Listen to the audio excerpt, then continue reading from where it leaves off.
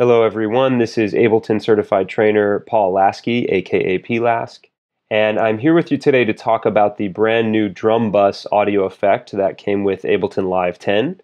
And this is a pretty interesting effect. It's sort of a combination of a compressor and a saturator with a little bit of transient shaping as well, but it's all sort of combined into one compact, fairly unique, and very easy to use package. So let's take a look at the controls, kind of break it down, and then in a follow-up video here we will go through and look at some practical examples. But it helps if we know what it's doing first.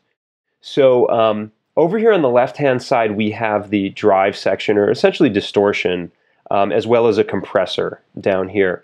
So if we look at the first few controls here, we've got, of course, the drive control, and what this is going to do is increase the input gain of the signal coming into the drum bus. Now below that you have three different types of distortion curves that you can work with here: soft, medium, and hard. And these are fairly similar to Live's saturator. If we look at some of these different curves, it's going to give you a similar effect, although not exactly the same. But just kind of bear that in mind as we're going through this, if it makes it a little bit easier to understand if you've used the saturator or if you've used a compressor before. So again, we've got the soft, medium, and hard curves here. And if your input signal is loud enough, you may not even need to increase the drive to hear the effect of these distortion transfer curves, but drive will increase the input gain. Trim below all of that is designed to decrease the input gain. So if something is coming in a little bit too hot and it's maybe getting too distorted, you can use the trim here to reduce the input volume. We'll leave that at 0 for now. And then this compressor button is interesting because when you toggle that on, that's applying just a little bit of smart compression.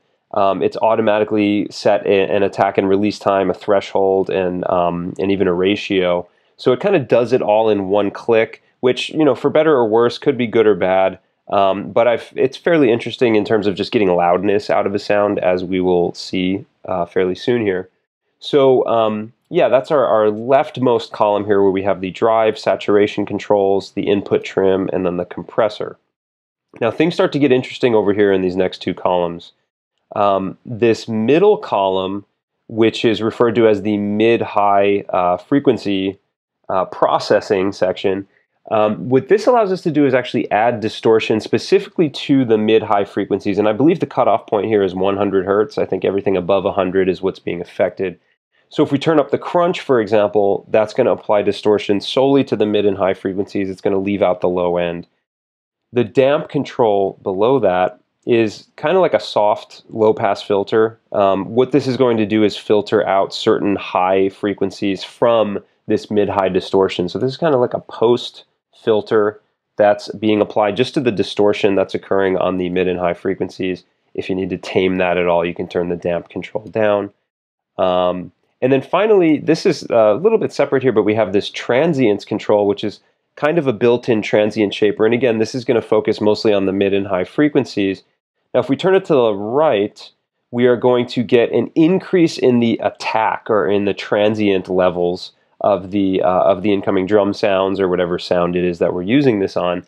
So it's going to kind of boost up the attack phase, or the transient of the sound. It's also going to increase the sustain as well. So you're going to get sort of an increase in the impact of the sound, but the sound's going to seem louder for longer as well. If we turn it to the left, this is kind of interesting too, because while it will boost the volume of the transient, the very beginning, you can imagine, of the drum sample, what it's also doing is actually decreasing the sustain level. So this could be interesting, for example, for adding a little bit more space between drum hits. Maybe you have a busy drum loop and you don't want all that kind of, maybe there's junk in between, white noise or something like that between hits. You want to get rid of that. Turning the transients down to the left is kind of an interesting way to take care of that. It sounds to me like it's applying almost a little bit of downward expansion, as well as some transient shaping on the actual transients, the attack phase of the sounds coming into the drum bus. But again, we'll look at that in a little bit. And then finally over here we have, which I think is personally, this is my favorite part of it, is this boom control. I mean, already the name is pretty appealing. But what it does is it adds a little bit of low frequency enhancement. So this column here is going to be focusing primarily on the lower frequencies. And what it's doing is it's applying a bit of resonant filtering just to the low end. So if we turn up the boom control, you can almost imagine turning up the resonance on a filter. and it's enhancing a specific frequency, which we can set here with the frequency control. And the interesting thing about this is that you've got this kind of hard tune button down here. So as I move the frequency, you can see it gives me a pitch, A0, G sharp 0. And if I float around a specific pitch, I can then click on that button, and then it'll hard set the frequency to tune it exactly to that pitch. And this is great, for example, if you're trying to tune kick drums that are part of a drum loop, or even if you're just using this effect on its own on an individual kick drum, just to kind of tune the kick drum or bring out that frequency. That can be a really awesome way to do this. Now, one thing about the boom control, though, is it tends to add this low frequency enhancement, which can make the kick drums, for example, feel a little bit too long at times. So this is where this awesome decay control comes into play here. And if we start to turn this down, what's happening here is it's applying almost an amp envelope, like a volume envelope, that's turning the sustain level and the decay time down of this boom, this low frequency enhancement that we're hearing. So it's kind of like we've got a resonant EQ, we're boosting the low end at a certain frequency, but that low end boost is acting dynamically. So if we turn the decay down, we'll hear the boom, but it's going to reduce in volume much quicker the lower the decay level we have. So this is great, for example, for adding just a nice tight boom to the low end of a kick drum in maybe a fast moving loop, a drum and bass loop or something like that, or a 4 on the floor loop where the kick is very constant. This is a great way to add some space between each kick drum so that you're not really just overloading your low end with constant sub and no space. But of course, if you want those long 808 style kick drums, decay at 100% is going to be the way to go there. And also in this low frequency section, we've got this preview button here. And if that's toggled on, we will only hear the effect of the low frequency enhancement. Basically, what is the low frequency enhancement adding to the signal? And this is a great way to fine tune that if you want to just hear it on its own. In addition to that, being able to hear it with the preview button here, you've also got this bass meter, which is just showing us the level of the boom of the low frequency enhancement that's being added to the signal. So it's nice having this visual aid and this audio aid to kind of fine tune and get an idea for how much low end we're really adding to this to the overall signal with the drum bus. And then of course over here, like any good compressor or saturator, we've got a dry wet control if we want to do a little bit of a parallel blend between the processed and the unprocessed signal. Always very helpful. And then finally we have, and it's kind of an unsung hero I think in distortion and compression devices, is the output gain. Because as we probably all know, when we start to do heavy processing with things like compressors, distortion, etc., we start to add a lot of gain to a signal.